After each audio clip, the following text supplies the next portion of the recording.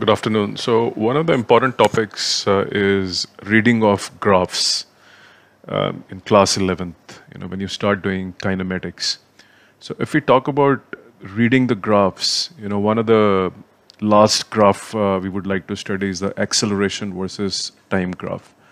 So let me explain how do you read an acceleration versus time graph. So if you have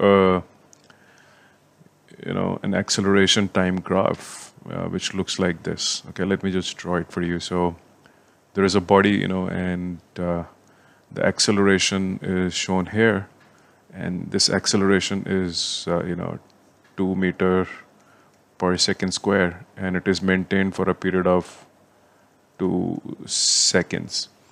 And then the body has no acceleration maybe for next 4 seconds, and then this body has deceleration, which is also minus 2 meter per second square. So the x-axis is always the time scale. Okay. Now, how do you read such a graph? What type of information this graph tells you about this body?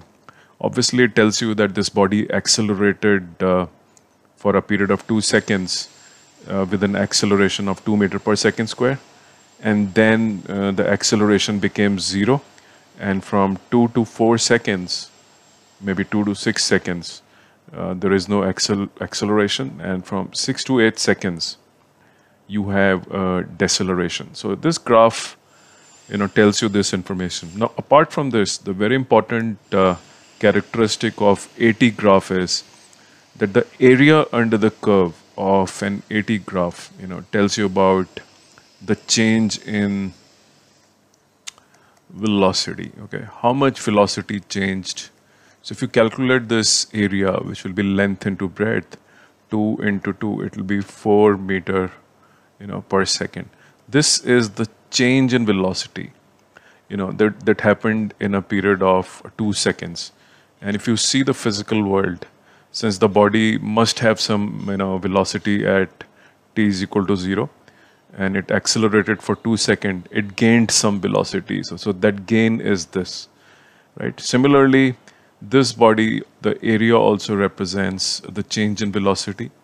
But since this is a deceleration, the change in velocity will be negative, which means the body lost velocity, right? So if you are in the fourth quadrant and you calculate delta V with the help of area under the curve of AT graph, you will get loss of velocity, right? And which is also a change, right? So this is also a change in velocity, but it's a loss. But here it is the change in velocity, but it's a gain in velocity.